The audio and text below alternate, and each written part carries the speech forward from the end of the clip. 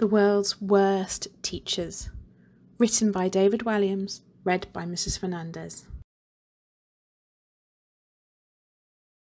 Mr Pent's Balls. Once upon a times table, there was a maths teacher named Mr Pent. He certainly looked like a textbook maths teacher, with his wire-rimmed glasses, brown suit and comb-over. However, Mr Pent was anything but your average maths teacher. Oh no, he was one of the world's very worst teachers. That was because Mr Pent's every waking moment was taken up with one dark obsession: balls.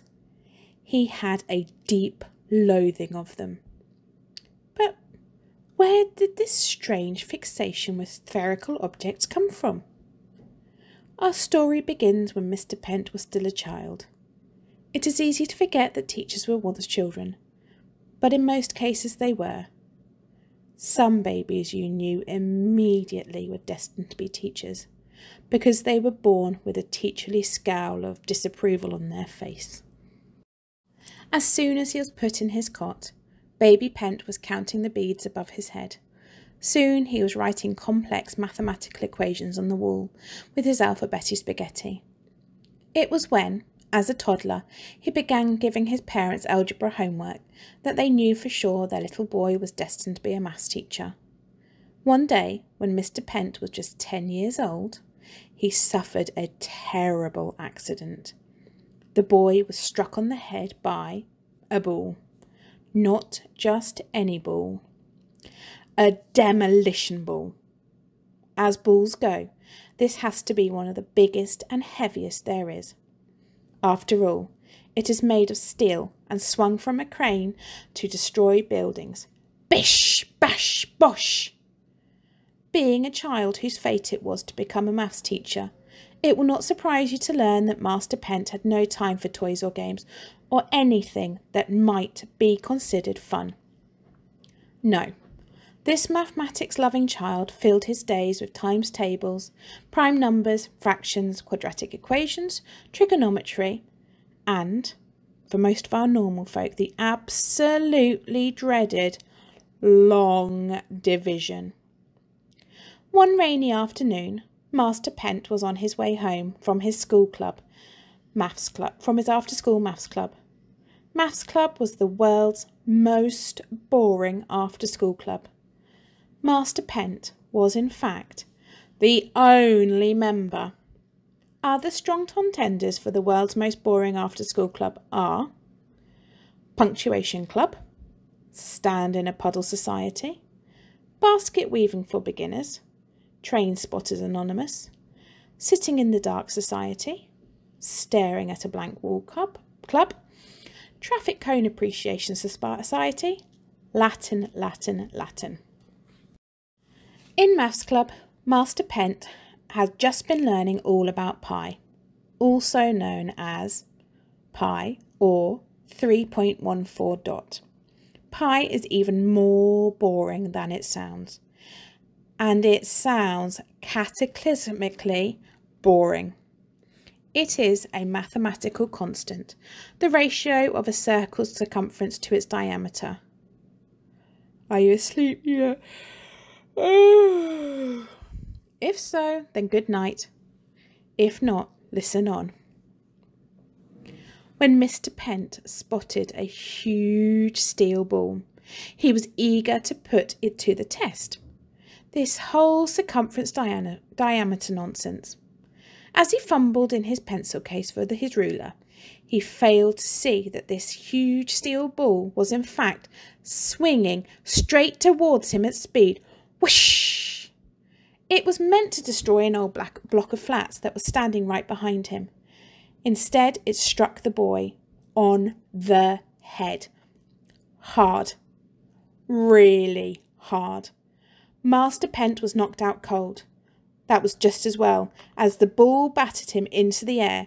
Whiz! He flew, interestingly enough, exactly 3.4 miles, before smashing through the roof of a shed in the back garden. Duff! Master Pent didn't wake up until a whole week later. He discovered he was in hospital with an incredibly sore bandaged head. "Ouch!" he yelped. "My head hurts!" The boy had to keep the bandage on for 6 whole months and looked as if he were wearing a nappy on his head. "Ah, nappy boy!" laughed the other kids. He humphed. Ever since the fateful day of his accident, Pent detested balls of any kind. The sight of anything round was enough to bring back terrible memories of that great, big steel ball. Clonk! So when he grew up and became a maths teacher, Mr. Pent was dismayed to find that in St. Aub's school, where he taught, there were balls, and more balls, every one reminding him of the worst day of his life. Balls here, balls there, balls everywhere. In the playground, footballs, tennis balls, and even ping-pong balls would bounce at him from every angle. Boing, boing, boing. On spotting one, his eyes would all but pop out of their sockets. His face would go a shade of purple. His glasses would steam up and his comb-over would stick up on end. "Balls!" Mr. Pent would shout as he foamed at the mouth. The teacher's hatred was so great that he stuck warning signs up all over St. Aub's, on every wall, door and window. He even stuck one on the dinner lady's bottom. "No balls allowed in the playground. No balls whatsoever within a 100-mile radius of the school." Mr. Pent would confiscate all balls on the spot. Then he would lock them up in his special ball cupboard at the end of a long corridor next to his classroom. The sign read, "Ball cupboard. Beware. Contains balls." Over the years, Mr. Pent stuffed hundreds and hundreds of balls of all sizes in there, and there was hardly any room for more. If any pupil dared to ask him, "Please, can I have my ball back, sir?" the teacher would smirk to himself before replying, "Of course, child." "Oh, thank you, sir." "Just one moment, if you please." Then he would reach into the cupboard for a ball and pop it with a pair of compasses he had concealed in his hand. Puff! The air would spurt out like a lazy bottom burp. "There you are," Mr. Pent would say as he handed the deflated ball back to the child with a grin. After he had finally confiscated every single last ball from every single child in the school, Mr. Pent went even further. Now anything spherical was on his hit list. The teachers stalked up and down the school, confiscating anything that was round. Marbles. "Balls, these are mine." A space hopper from under a pupil. Boing. "Balls, that's confiscated." A gobstopper from the mouth of the gardener. "Balls, spit that out." The globe from the geography classroom. "Balls, balls are forbidden on school premises." A suspicious-looking pea from the dining hall. "Balls, that pea could have an eye out." A string of pearls from round the neck of the headmistress, Mrs. Stade. "Balls, headmistress, balls, you of all people should know better. Balls!" It was a confiscation cavalcade. Pent was on a roll, which was odd for someone who hated anything that rolled. Things had come to a head the day a boy named Roland, who happened to have a rather round head, faced the full force of Pent's fury. "Balls! The globular shape of your head is in contravention of school rules." "But, sir," protested Roland, "it's not my fault that my head is round. I was born this way." "No buts, boy.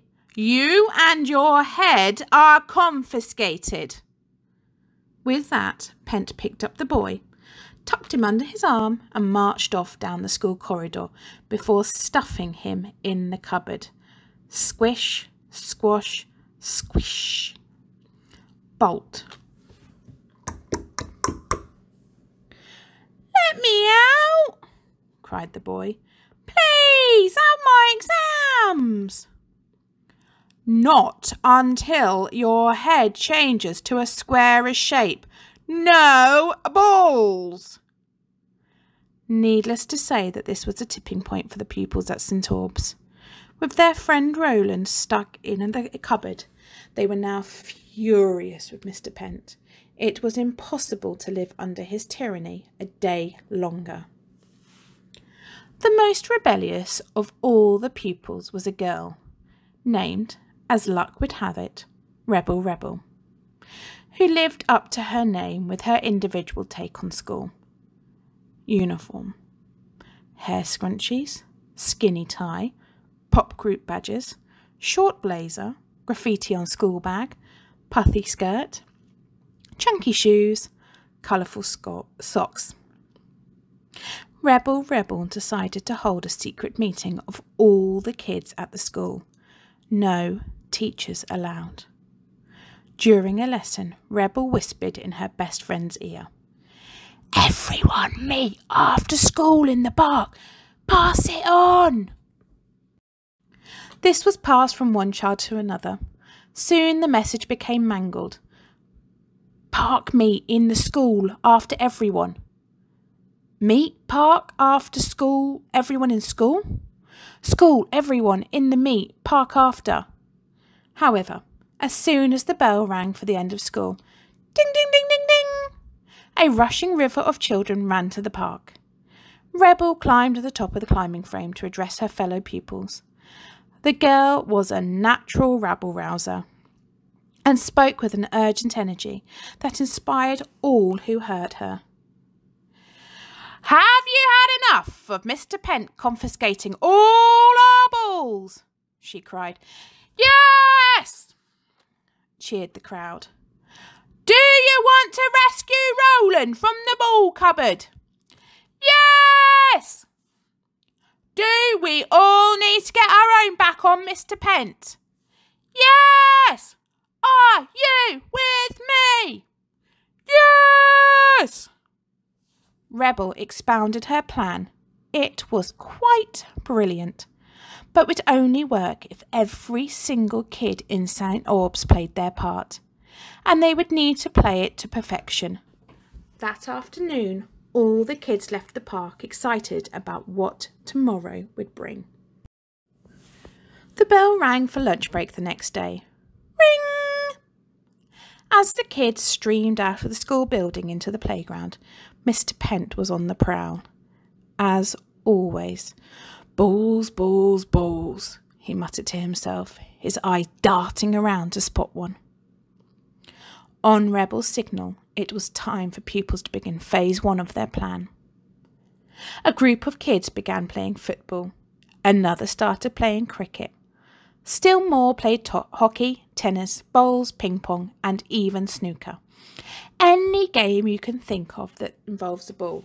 They played it as noisily and as boisterously as they could. "Goal! Game, set and match! Pass the ball!" Except there were no balls. Not one. The hundreds of kids were all taking part in a ginormous trick. Every single one of them was miming. Of course, Mr Pent knew absolutely nothing of this scheme. How could he? The teacher could see all the kids running after a ball, kicking a ball, bowling a ball, hitting a ball, potting a ball. The thing was, he couldn't see a single ball. Mr Pent exploded like an angry volcano. His face went fiery red. Steam came out of his ears. His eyes boiled in his head. "Balls, balls, balls, balls, balls!" he kept shouting over and over again before he managed to bellow, "What is the meaning of this?" "What is the meaning of what, sir?" asked Rebel innocently as she sidled up to him. The entire school is playing with. He could hardly bring himself to say the B word. Balls.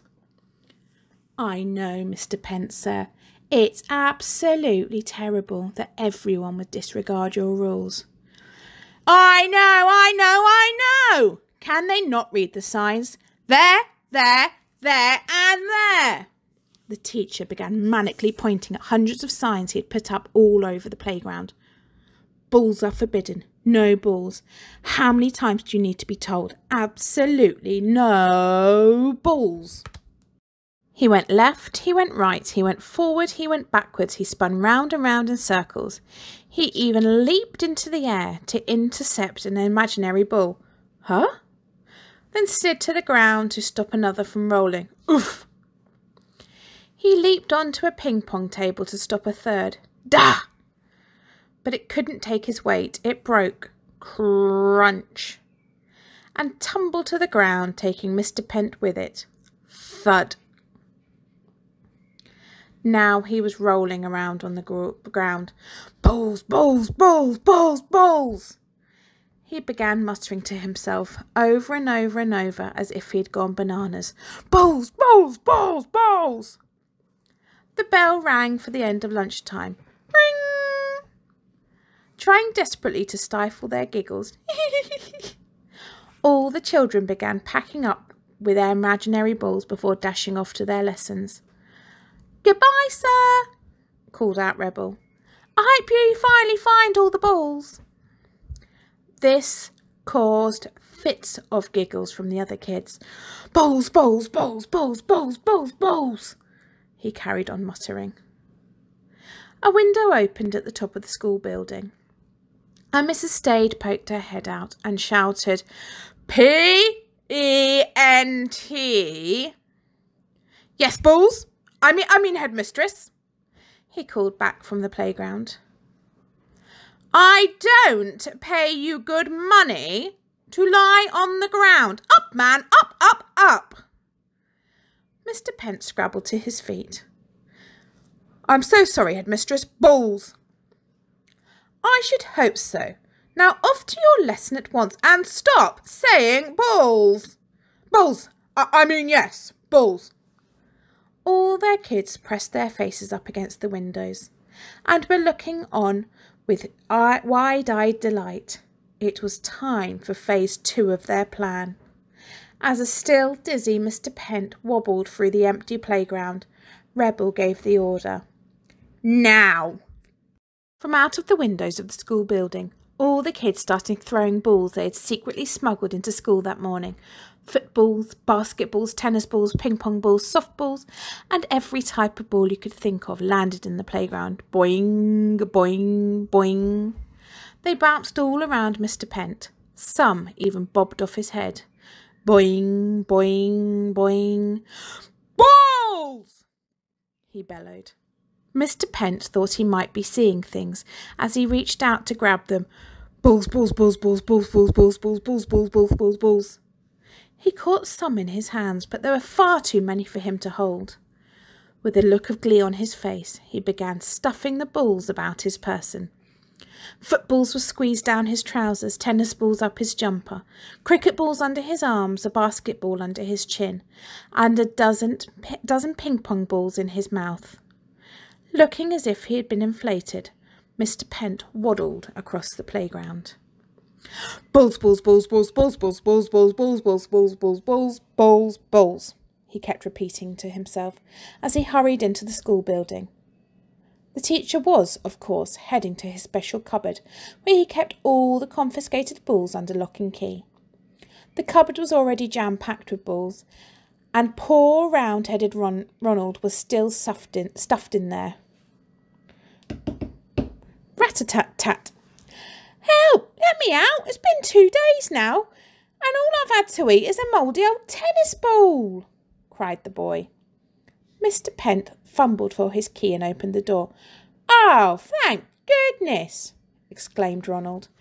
You're letting me out. No, snapped Mr. Pent. I am putting in more balls. Just managing to hold Ronald and the wall of the balls back, Mr. Pent stuffed more and more in. Balls, balls, balls, balls, balls, balls, balls, balls, balls, balls, balls, balls, balls, balls, balls, balls. Now the cupboard was full to bursting. As all the kids popped their head round the classroom doors to watch, Mr. Pent put his back up against the cupboard door to close it. It took all his might. When he finally managed to close the door and lock them in, the teacher smiled gleefully. Balls, he said to himself. Then, all of a sudden, the cupboard strained with the pressure. Creak. Sir, called out Rebel from a doorway. Balls! I mean what? Just one more, sir. With that, she rolled a giant beach ball towards him. Eagerly, Mr. Pent pounced on it. Balls! Got you! He then unlocked the cupboard door so he could imprison this last one like all the others. But this would prove to be a mistake. As soon as he unlocked the door, thousands of balls and Roland burst out. Boom! They tumbled down the corridor. Boing, boing, boing. It was a tidal wave of balls. Mr. Pent was swept off his feet. The kids closed the classroom doors and watched through the glass as their teacher was carried along the corridor. Roland managed to leap on top of some lockers and was safe. Hooray! Shouted all the kids. It's been 2 days. I really need the loo, said the boy as his teacher rushed past him. Whoosh! Balls! Screamed Pent.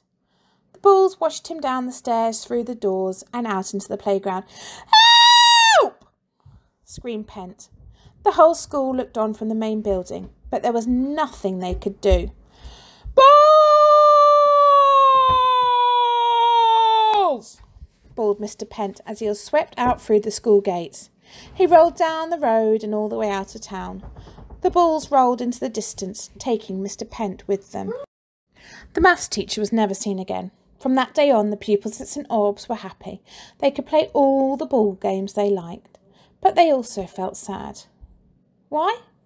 Because they really missed winding up their teacher. After all, why else do you go to school?